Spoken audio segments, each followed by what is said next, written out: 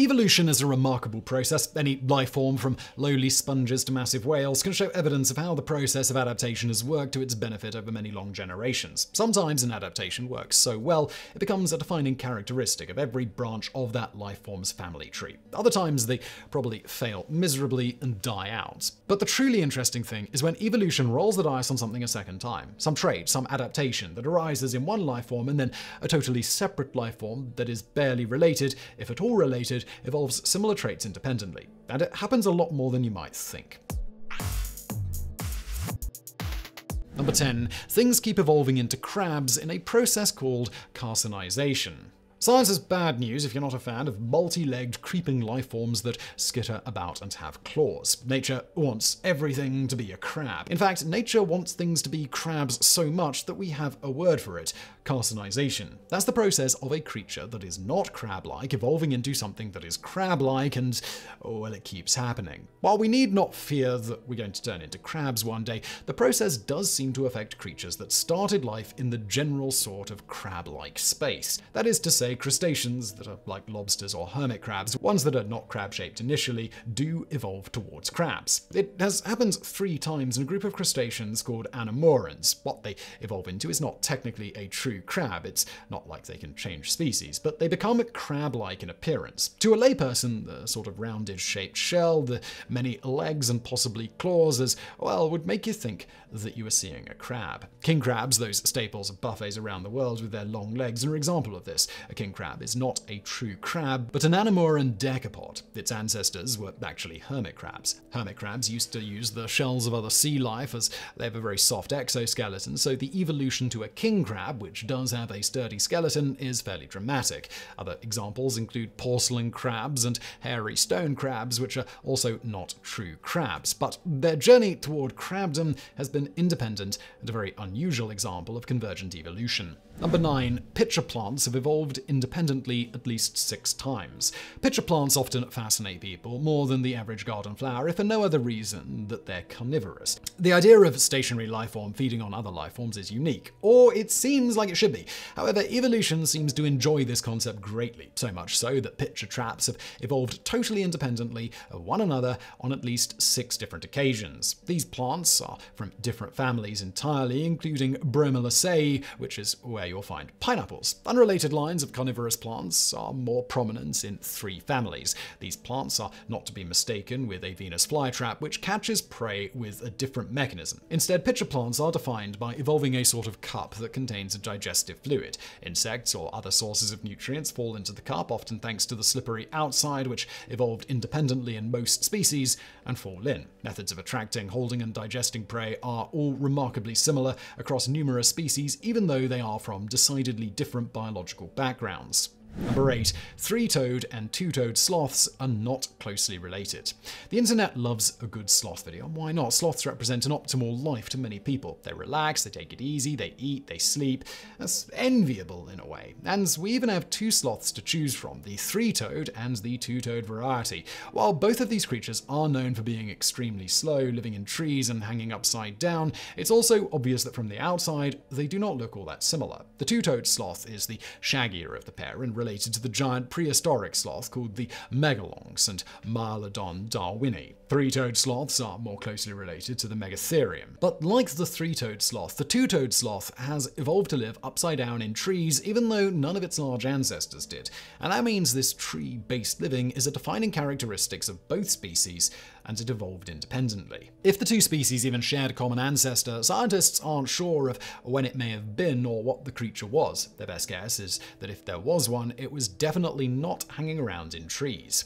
Number 7. Falcons are more closely related to parrots than eagles. A lot of people are frightened of birds, and Alfred Hitchcock was well aware of this. It doesn't help much when scientists are out here telling us that dinosaurs turned into birds, so essentially every chicken is a tasty T-Rex. In the world of birds, some are definitely more intimidating than others. The birds of prey are naturally intimidating thanks to their flesh-rendering beaks and claws. Hawks, eagles, and falcons all seem to have speed and fury on their side. But the unusual thing here is that falcons are not the same as those other two. Despite how easy it is to mistake a falcon for a hawk, the two are only distantly related, and another example of convergent evolution at work. Rather than being closely related to eagles, falcons are actually much closer to parrots. The fact that a peregrine falcon, likely the fastest creature in the world, is closer to a parakeet than an eagle seems somehow wrong. Despite that, DNA evidence proves that the common ancestor of the two birds has them much more closely related to each other than other birds of prey. Number 6. Humans and cephalopods have eyes that are very similar. Every year it seems that new research further proves that octopuses are remarkably intelligent animals, and we're doing a great disservice to them by ignoring that fact. It's not just their brains which are unique, however. Pretty much everything about octopuses as a species is remarkable. Take their eyes, for instance. They operate in a way very similar to human eyes, but very obviously evolved in a totally independent way. Somewhat more remarkable is that the same genes are responsible for the eyes in both us and them. There's a gene called PAX6, which is responsible for the basic construction of eyes in nearly every creature. It is found in a massively diverse number of animals, which means it predates evolutionary diversification. So it goes back over 500 million years. Think of it like a control gene that governs how an eye is formed. That can be a compound insect eye, a lizard eye, a bird eye, and so on. But when it comes to humans and cephalopods, it formed a very similar structure for each, which we call a camera eye. There's a lens, an iris, a fluid-filled interior, and so on. And across 500 million years and two species, one on land, the other in the sea, convergent evolution allowed for the same basic structure to come about in both. Number 5. New World and Old World vultures are not closely related. There are 22 species of birds called vultures in the world. You can typically recognize a vulture as a fairly large bird, usually bald and prone to eating carrion. In general, they seem a little gross by human standards, what with their heads buried in rotten carcasses all the time, but they do provide a great service by cleaning up all that toxic, bacteria-laden meat, so don't be too hard on them. These 22 bird species can be broken down a little further as Old World and New World, meaning vultures found in Europe, Africa, and Asia, and then ones found in North and South America. Despite the remarkable similarities between New and Old World species, there are genetic differences which indicate many of these birds evolved convergently. Old World vultures seem to have evolved from birds of prey. They're an offshoot of the raptors. However, New World vultures can trace their ancestry to storks.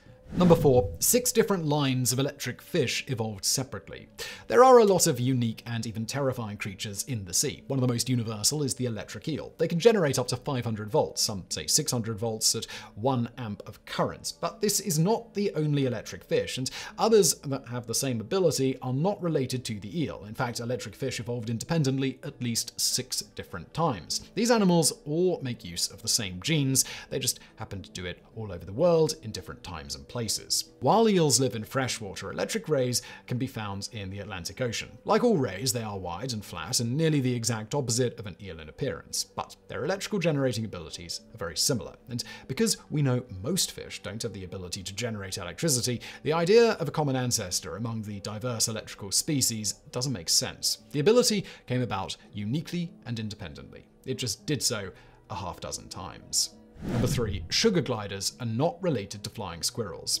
Sugar gliders and flying squirrels are two of the most delightfully weird little mammals you'll find in the treetops. Both have wide flaps of skin under their arms that allow them to glide from branch to branch. Both have long tails and big eyes, and if you didn't know a lot about either species, you'd probably have no idea how to tell them apart with just a cursory inspection. Remarkably, these similarities are very superficial. Sugar gliders are marsupials and raise their young in pouches, while flying squirrels are not. While there are 50 species of flying squirrel in the world, there are just 6 sugar glider species, and they are native to Australia. Like most other marsupials, they evolved isolated from creatures like the flying squirrel, making their similarities an example of convergent evolution. The flying squirrel is actually more closely related to primates than it is to sugar gliders. Number 2. Humans and koalas have remarkably similar fingerprints.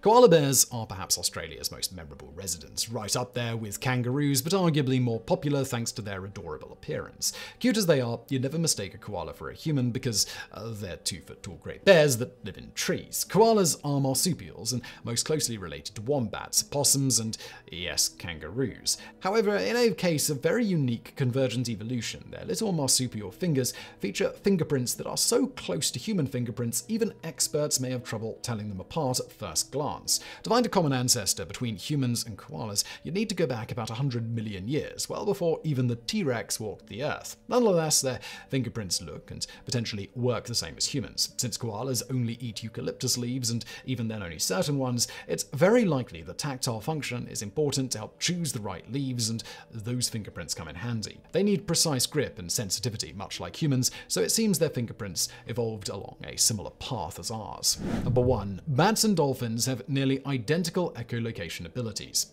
Bats and dolphins are about as different as any two mammals in the world could possibly get. Yet despite their incredible differences, there is evidence to show that convergent evolution was at play in both species to develop their remarkably similar echolocation abilities. In analyzing several bat species as well as dolphins, scientists discovered similar genetic signatures in 200 genomic regions related to echolocation. The researchers were expecting to find 10 to 30 genes in common. When they looked at bats that didn't use echolocation, none of those genetic similarities occurred. In specific, a mutation in a protein called prestin that affects how hearing works has occurred in both bats and dolphins. That this mutation could occur in two greatly different species and have the same outcome was not expected, and has shown that convergent evolution goes far beyond those physical adaptations we see on the surface and includes genetic adaptation as well.